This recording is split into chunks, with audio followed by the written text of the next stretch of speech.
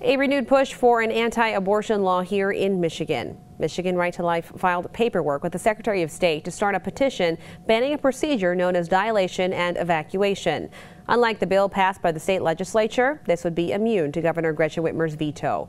That's because bills that start with a petition drive automatically become law if the legislature approves them. Right to Life says the issue is too important to allow the governor to block it. You don't even need to be a pro-choice or a pro-lifer to be against that type of procedure. So even people who consider themselves pro-choice could say, you know what, we got to draw the line there. Ripping living babies to pieces is not okay. So we want to give her the opportunity to sign the bills. The first step in this process is for Right to Life to get the wording of the petition approved by the State Board of Canvassers. Once that happens, the group can start gathering the roughly 400,000 signatures needed to send the proposal to the legislature. The Republican-controlled legislature will almost certainly approve the bill, but if by some chance that doesn't happen, the proposal would then go on the ballot for a statewide vote. We'll keep you updated.